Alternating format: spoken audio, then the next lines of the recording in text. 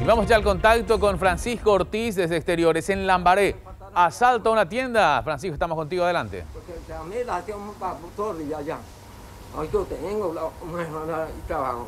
Bueno, Juan Carlos, estamos ya aquí en compañía de este comerciante que lastimosamente fue víctima de motochorros que ayer ingresaron a su local y se llevaron la recaudación del día, además de algunos teléfonos celulares. Bueno, señor, lastimosamente te tocó a vos ahora, fuiste víctima de estos delincuentes que entraron como clientes.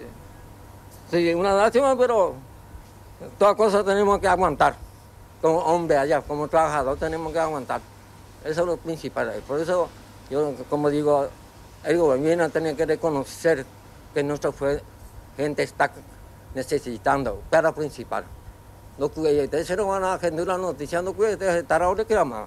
De que termina pues ya. Me dan una lástima.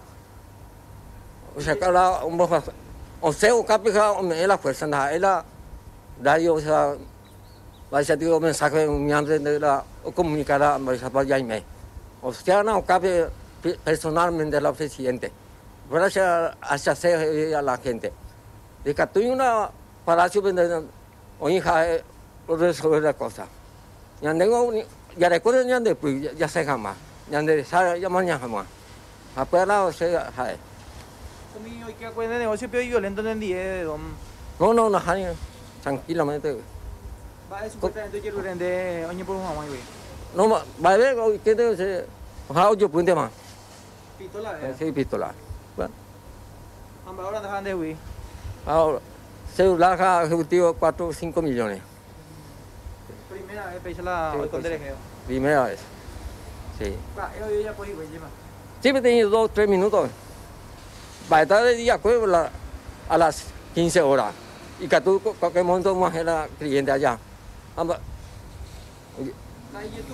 ¿Dónde local no hay municipalidad, comisaría y puede igual de güey o hunde? No, pues la policía miengo o corre, pero donde Catuña toda hora hay pie allá. O recorría a la policía, de Catuña ya por la patrullera. De Catuña una zona antes, o sea, o paga mía o cuidan de Catuña, pues. Entero ya dice tranquilo, pues. ¿Pero la pecha ya, perdón? Sí, ya me iba a ir más hoy. Todo el mundo iba a ir más hoy, pero ya superaron pues, como gente allá. Entiende la indignación también del señor aquí, Juan Carlos, porque él estaba atendiendo su negocio cuando en ese momento llegan los delincuentes y además también del dinero en efectivo y de los teléfonos celulares se llevan el sistema de grabación de las cámaras del local, porque este local cuenta con sistema de cámaras de circuito cerrado, las cuales estaban funcionando en ese momento, pero al parecer estos delincuentes manejaban dicha información. Vamos a preguntarle también a la señorita de aquí. Señorita, ellos prácticamente tomaron los recaudos correspondientes para no dejar ningún tipo de registro. Sí, llevaron todo lo efectivo que teníamos en la caja, ¿verdad? Y 3 aparatos móviles que es del uso de acá, lo que llevaron también.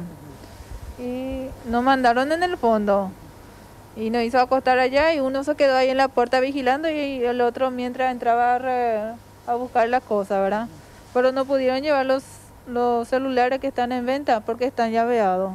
Pero lo que dijo, vamos nomás porque vinieron con rapidez, ¿verdad? ¿Y llevan también el sistema de grabación de las cámaras? Sí, llevaron de allá, estiraron, sacaron el DVR. ¿Ellos preguntaron dónde estaba o ya sabían? No, por lo visto que sabían, estaban manejando. No preguntaron nada a ellos.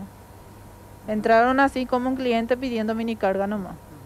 Un muchacho y después el otro, su cómplice, entró atrás. ¿Tenían el cajo puesto o no, solo tapabocas? Tenían kepi y tapabocas, tenían los dos. Los dos estaban armados. Sí, los dos tenían pistola.